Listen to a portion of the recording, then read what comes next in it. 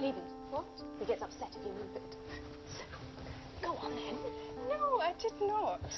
Well, not exactly. What does not exactly mean? Well, I couldn't just leave it like that, could I? Can he hear us? Well, he can't speak. And if he can, he can't tell anyone, can he?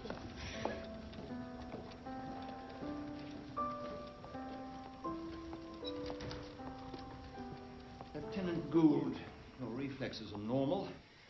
There's no damage to your vocal cords. You can speak, if you choose to. For God's sake, you're not like the others out there. You're an officer in His Majesty's Navy. 4 years' service, exemplary record. You're expected to set an example. Broken, I'm afraid. I keep meaning to get it fixed. Fiddly bloody things, aren't they? I think I'll stick to human beings.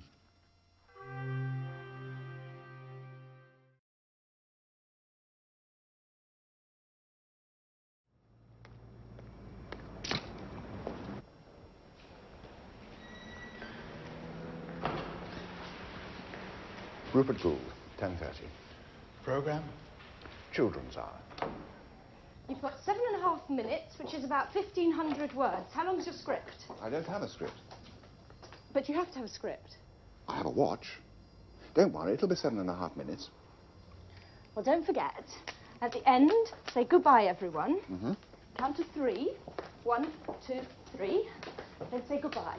Why the pause? So the children can say goodbye back to you. I want you to close your eyes and try to think a thought that nobody else has ever thought before. Think very hard. Pay no attention to anybody else around you. What do you see? Is it just darkness? Or is there a picture? Most of us with our eyes closed just see the dark. But the artist or the scientist can sometimes see something new, something never thought of before. It's these ideas that can change our lives. And the people who think of them, whether they are musicians, painters, architects or engineers, are called inventors. Some of you listening now are inventors. Open your eyes. Look around. Can you tell who it'll be? Will it be somebody with untidy hair and big glasses? I doubt it. But new inventions often seem strange at first, even frightening.